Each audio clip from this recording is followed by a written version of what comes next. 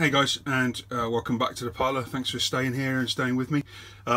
I actually was sat here waiting for the wash to dry still on the grot tanks I've just been painting, and looking at the master's cabinet, and I thought, you know what, I should probably maybe do a bit of a showcase on some of the stuff I do for competitions, because that's the big passion for me. Is obviously I'm progressing as a competition painter. I'm by no means world class, but I've really enjoyed competition painting, and you know, I'm getting some good results now, which is nice.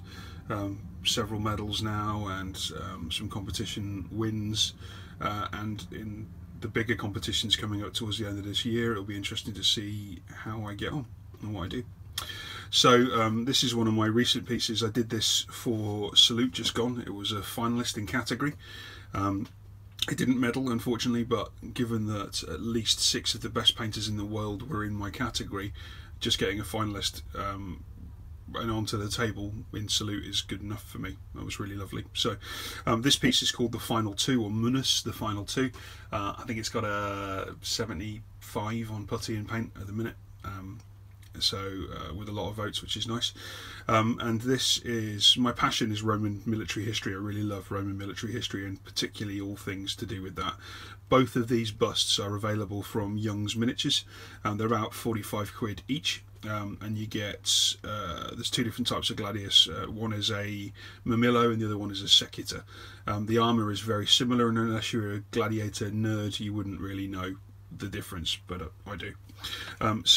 First off, a shout out to my friend Simon at Beardy Wargames, who designed this on a 3D printer and then printed it out for me, so I had an engraved stone plaque to make as the plaque.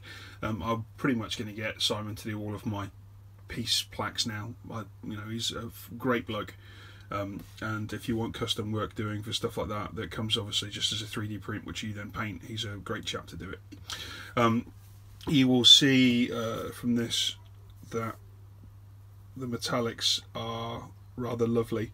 I study metallurgy, and I painted the metallics the same way that that particular era of bronze would have been cast and what it would have looked like. So there's 2 different eras of bronze. The idea being behind this piece is you've got the old champion fighting for his Rudius, which is obviously to be free, and then you've got the new up and coming guy, and they're the final 2 out of a multi-match for the wealthies. This is ancient Roman bronze. This is probably 12th century, yeah, 12th century I would say, and it's really heavy in copper, so it's very prone to oh Christ, what's the word? My mind has gone blank. Verdigris, there we go. It's very prone to tarnishing. This is Carthaginian bronze, which had much more zinc in it, and it was slightly later and a bit stronger, kind of working towards the more Greek influences. Now this model is stock pretty much. Okay, so that's how the piece comes. That you'll notice the face plates and helmets and stuff are underneath, and this one is on just a piece of white tack. This one is actually removable and attachable, because you get the option of putting the face piece on or not, and obviously I wanted both. The feathers, they don't come on it. I sculpted the feathers, and they were difficult to do, but you know, fun. So this, obviously the light source is upper right. He's very deeply in shadow, this guy. He is a bit of a psycho, so you can see that he's looking up at the spectators box, or the kind of sponsors box, and that's just death in his eyes. I really wanted to try and convey the absolute hatred that this man feels for the people who've organised the games and are making him fight. He's just managed to convey loathing, and I was really pleased with that. He is a slave, obviously, so he's branded as a slave. You can see his owner's mark branded into his shoulder there, and you can see from his back that he's not always the best behaved of slaves. What I really wanted to do was to work in the extensive scarring from all the whips and the lashings that he's had, and this boy has had a lot of scarring and a lot of whippings and beatings, so you can probably tell why he hates the people he's fighting for so much. We go back onto the old champion, The old champion is just much more resigned to life. He's lived in the arena maybe 20-30 bouts. You can see his eye is the 1,000-yard stare, so he's just focused on a place on the wall, and he's just contemplating what's going to come, or the horror of what he's just done, because as you can see, he's got a lot of arterial bleed up him.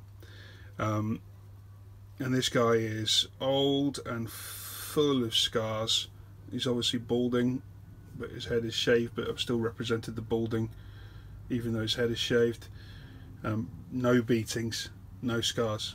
He's done what he's told and has clearly killed a lot of people, and he's well treated. He's got a bit more to fat because he's a successful gladiator. It's a myth that they were all built like this. Most of the gladiators actually carried extra fat because the fat was a protection against the blade's penetration.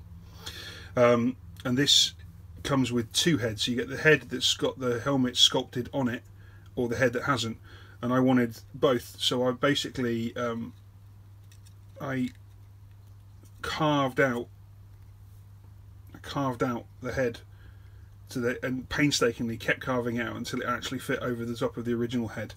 And I used just a pin system to put it in, and a bit like an action man, the judges can, or are invited to take the helmet off the stand and put it on the gladiator, which is a bit of a nice touch.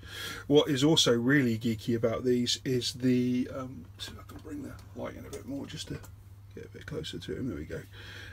Is the spray patterns. I've actually designed the arterial spray patterns on them specifically for the type of weapon they use. So Mamillo uses gladius, a proctor ore gladius to be precise, and a shield. And you will see the shield will be held in his left arm, and the gladius is held in his right arm.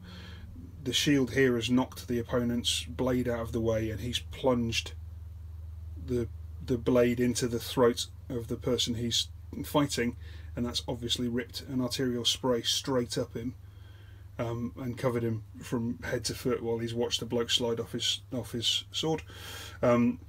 Secutor uses two types of swords.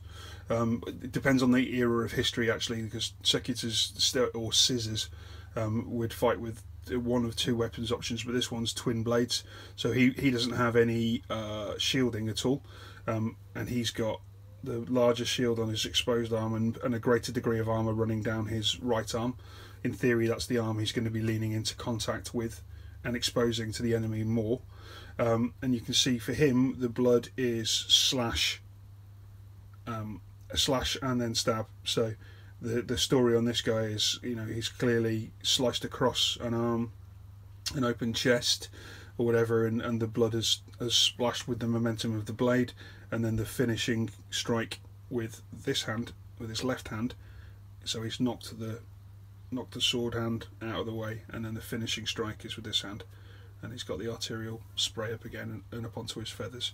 And obviously these guys are both splattered around their backs as well.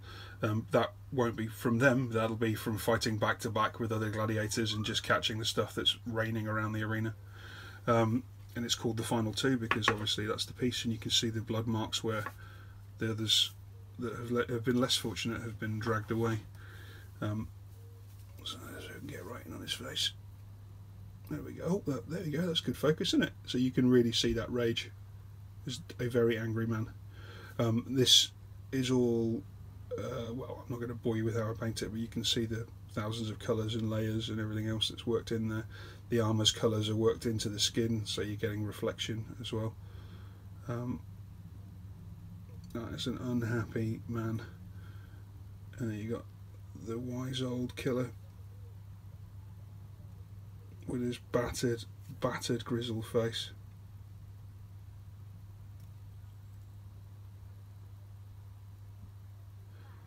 Young Miniatures do some really, really excellent models.